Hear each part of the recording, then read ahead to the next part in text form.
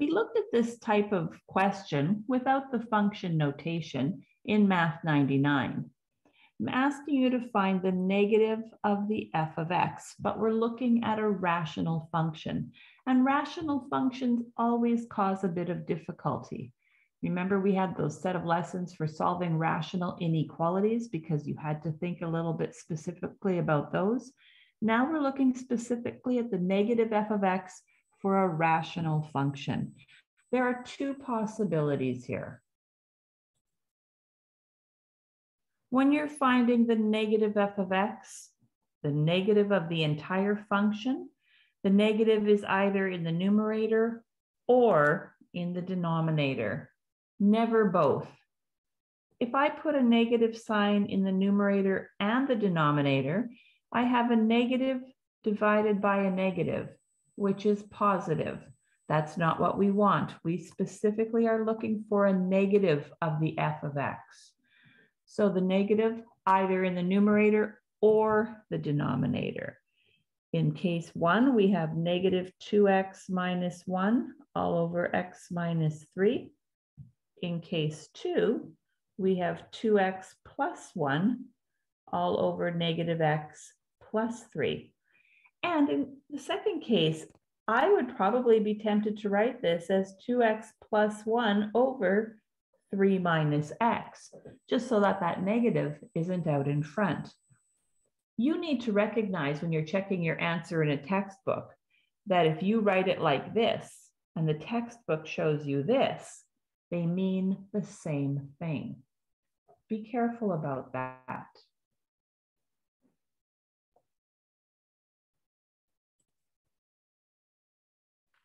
Let's finish this lecture by looking at the difference quotient of a function. The difference quotient, I don't want that in red, is the f of x plus h. Remember, we just found the f of x plus h, minus the f of x, we did that as well, all over h. And of course, the denominator cannot equal 0.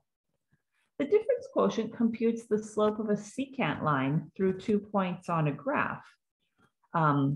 It's finding the average rate of change over some interval. In this case, the interval would be h. The difference quotient is a stepping stone in calculus, the thing that you're going to practice before you're finding the derivatives of a function. In this course, you don't need to memorize the difference quotient, but you will need to have it memorized for calculus. So it's a good idea to start memorizing it now, excuse me, because you'll have a lot of other concepts you'll be trying to memorize once you get to calculus. So we've got this whole big formula, f of x plus h minus the f of x all over h.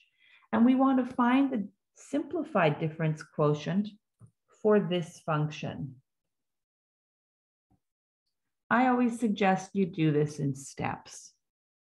First of all, let's find the f of x plus h. Why don't you pause your video and do that? Check your substitution. This x changed to x plus h. So each of these x's had to change to x plus h. So we've found the f of x plus h. I hope you squared that binomial correctly. The second step is to do the whole numerator. The f of x plus h, we just found that, minus the f of x. See if you can write that out. So you started with the f of x plus h. That was all of this here. And then we wanted to subtract the f of x. We're subtracting the f of x. That means we need brackets here.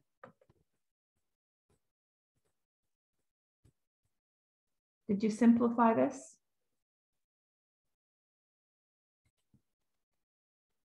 You had 3x squared minus 3x squared and 2x minus 2x. So we're left with 6xh plus 3h squared minus 2h. And notice that h is common. This is going to be important now in our third step, which is the whole difference quotient. The f of x plus h minus the f of x, we just found that, all over h. Now we said that h is common, so we can divide that out.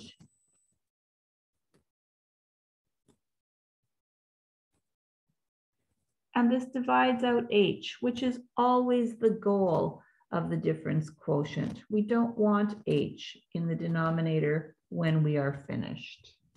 There it is, the simplified difference quotient. Let's try one more. This question isn't in your notes, so you'll want to get out a sheet of paper to work on this. I know I said you didn't need to memorize the difference quotient, but why don't you give it a try? Pause your video, see if you can write it down without looking.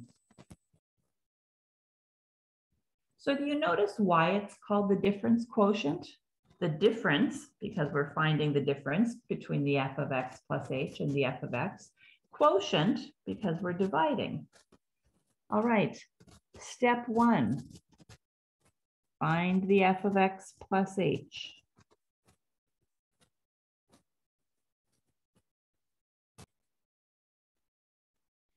Well, this was the g of x plus h, not the f of x plus h. I fixed that. I hope you got this fraction here. Our second step is to find that entire numerator, the g of x plus h minus the g of x. Give that a try.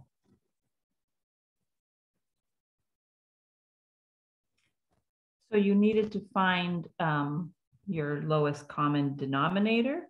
We had two factors, x plus 3 and x plus h minus 3.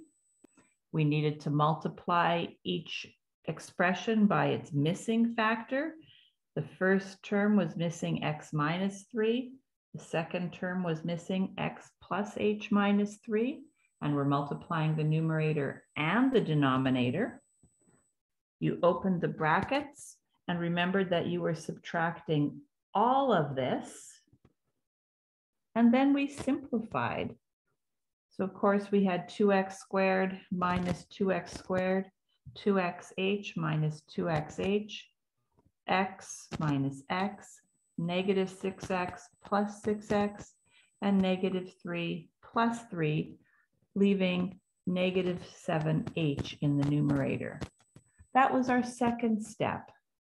Our third step was, of course, the entire difference quotient. The g of x plus h minus the g of x, we just found that, all over h. So we have negative 7h over x minus 3 times x plus h minus 3. And remember, this was the g of x plus h minus the g of x. So that's what I've just written, all over h. Now this all over h is just divided by h. I'm going to write that as a vertical division instead. Divided by h. Remember when we're dividing, we multiply. I don't know why it keeps bouncing. We multiply by the reciprocal. Our first expression stays the same.